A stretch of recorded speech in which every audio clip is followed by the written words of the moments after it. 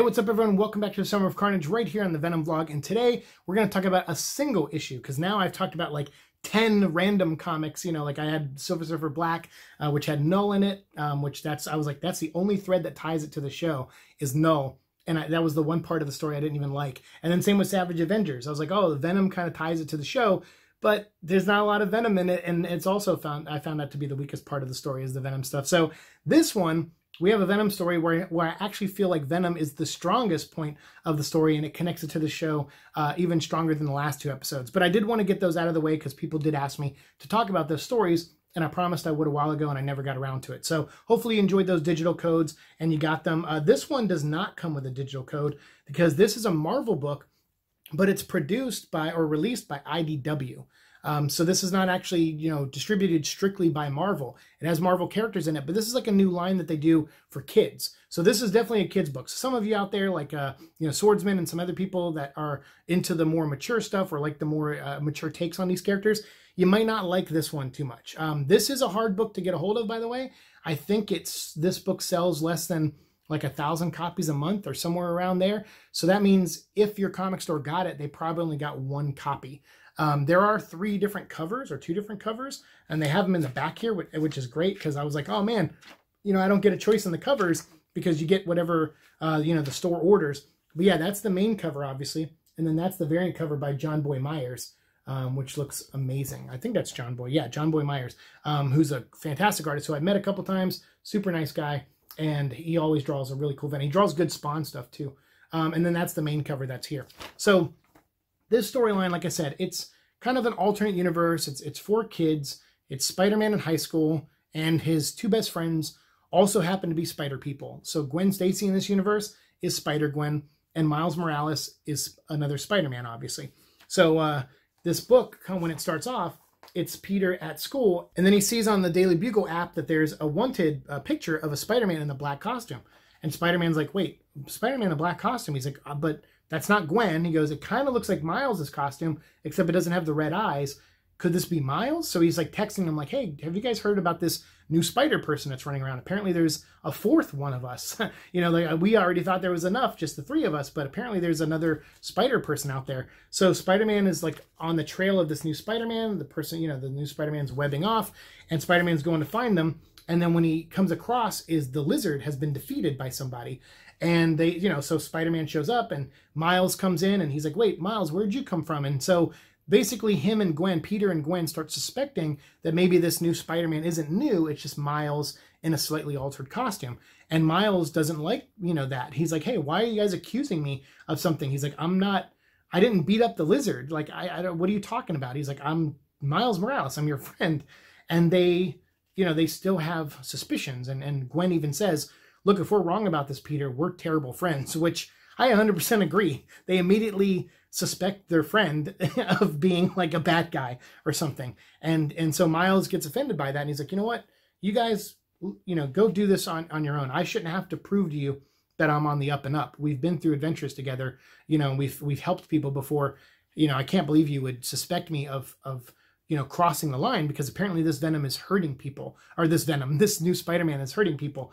So Gwen starts doing some research and she finds out like where some of these stories are coming from. And she learns about a disgraced journalist who went crazy on alien conspiracy theories named Eddie Brock.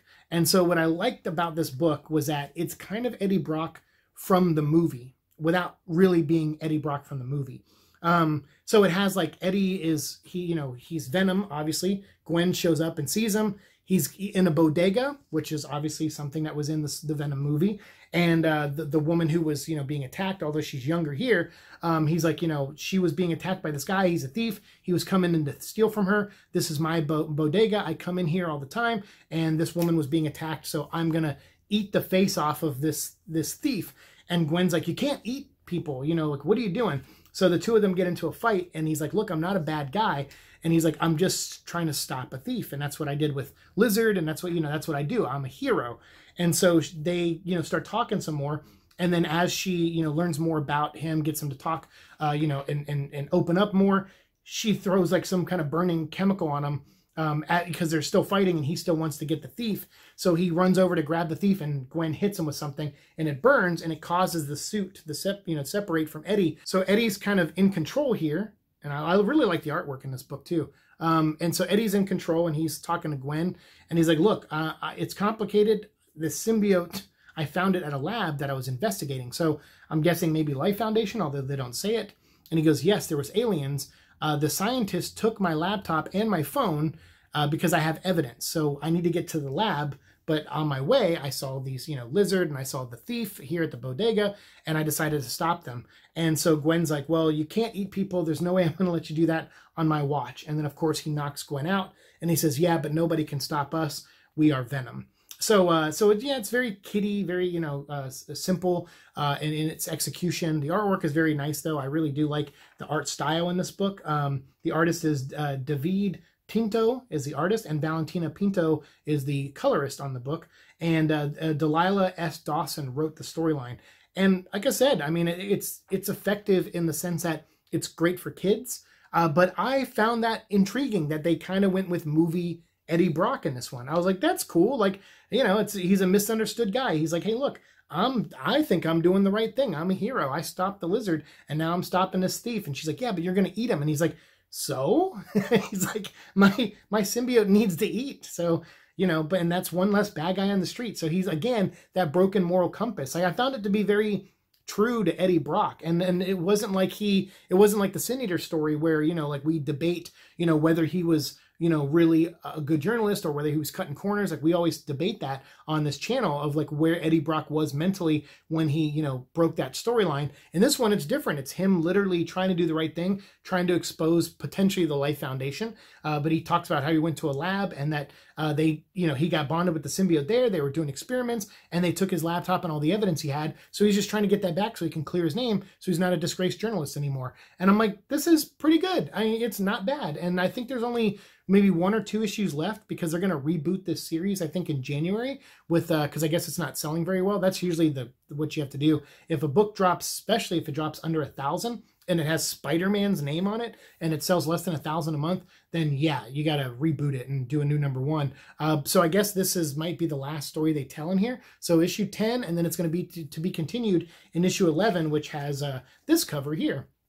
And that'll be the next cover. And I think that's going to be the finale of the story. So we'll definitely talk about it and discuss it when it comes out. But I just wanted to bring this to people's attention. If you can't find a physical copy of this, chances are you might not be able to. So if you can't, just buy the digital one on Comixology. I think it's, $3.99. In like a couple weeks, it'll be $1.99 if you want to wait for it. But it's fun. I honestly thought it was a good read.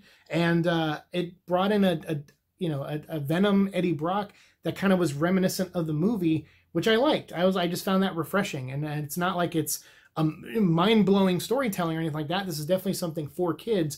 But with the combination of the art and the version of Eddie that they do in this book, I just found it nice. It made me think of like, simple, Venom stories, which we don't get anymore because now he's connected to a god and there's like a big, Null story and there's crossing over with Silver Surfer and Savage Avengers. Like Venom's not a simple character anymore. He's getting more and more complex and complicated, but not like in a deep way, just in a busy way. Like he's got a lot of plates he's spinning. So this was nice to read something that was just one plate spinning, and just kind of more focused on the character. And I like that. So I would say if you haven't read Marvel Action Spider-Man #10, go pick it up. If you can't find a physical one, like I said, chances are you might not be able to. Pick up the digital copy. It's worth reading. It's a lot of fun. And we'll definitely talk about issue 11 when it drops very soon.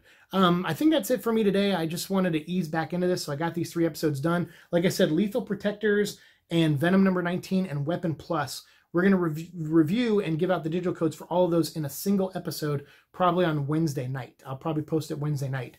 So that'll be the next Venom thing we do. There was some Venom news about J. Jonah Jameson maybe being in Morbius and everything like that. I might make a video on that. I might not. I mean, I'm talking about it here, but they were saying J. Jonah Jameson might be in Morbius, and he might be the same J. Jonah Jameson that's in the Spider-Man movies, and he's going to be the character that kind of connects them all together. And that makes sense on some level because they launched that J. Jonah Jameson Daily Bugle website where they upload videos every now and again with J. Jonah Jameson talking about Spider-Man. So I guess when they had him in the studio for that scene, they probably recorded a bunch of stuff, and they're using it as marketing material for Spider-Man to keep Spider-Man in the, in the zeitgeist, out there trending still and people talking about Spider-Man. Now that Sony has more control over him again, obviously they want the news cycles to never end on Spider-Man. So yeah, maybe we won't, I don't think I'll make a whole video on that, but maybe we'll discuss it at some point. The main thing I want to do too between now and Wednesday is I want to try to work on the pre-production video.